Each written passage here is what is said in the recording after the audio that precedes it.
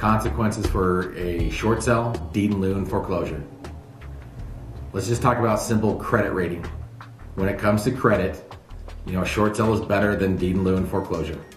Right now, the current rules when it comes to being able to buy and purchase again according to FHA guidelines, if I have a short sale on my credit, I have to wait 3 years.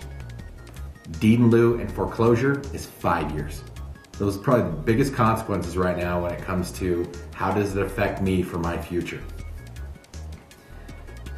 The other effects or consequences is that depending upon what state you live in, there's certain guidelines and requirements when it comes to the difference between the three.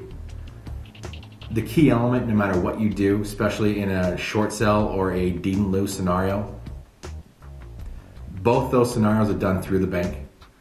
Both of them are done with written agreements. And you want to make sure that in the written agreements, you are being held harmless of that debt. That they're basically waiving the right to seek a deficiency judgment against you. That's just the most important when it comes to consequences. Tax consequences, we are not tax accountants.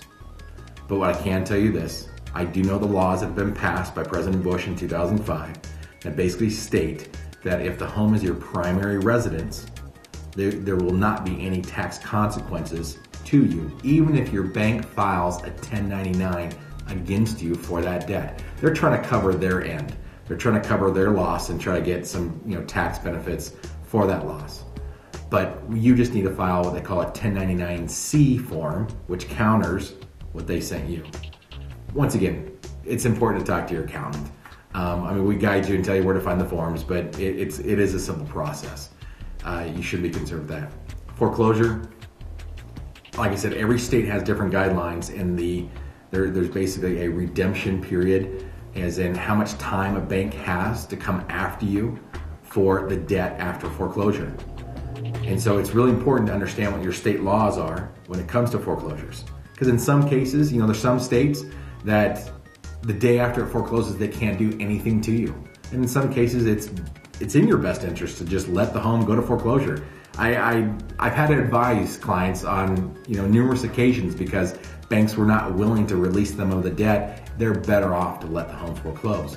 It's not a pretty picture. But you really need to protect your family. That's really the first and foremost. So understand your